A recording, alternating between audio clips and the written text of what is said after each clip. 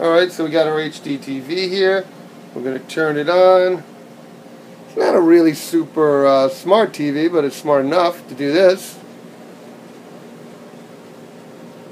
It's got the Chromecast coming up. We have it on, and it should come up with a little picture of some scene somewhere.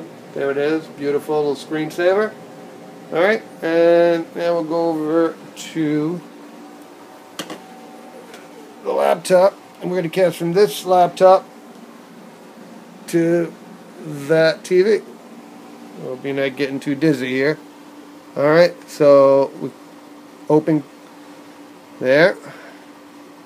It's really kind of a nice little, and let's look for Ray Donovan. We got to put it on TV shows first.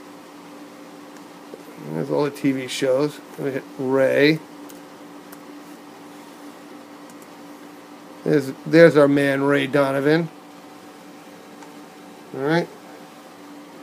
Let's go Black Cadillac. Alright, now we got your choice over here. You could hit HDTV or 720p. I like to keep it at HDTV, which is a nice feature. Hit watch now, and it starts to load slowly, but it'll move quickly. Kind of goes geometric progression-ish.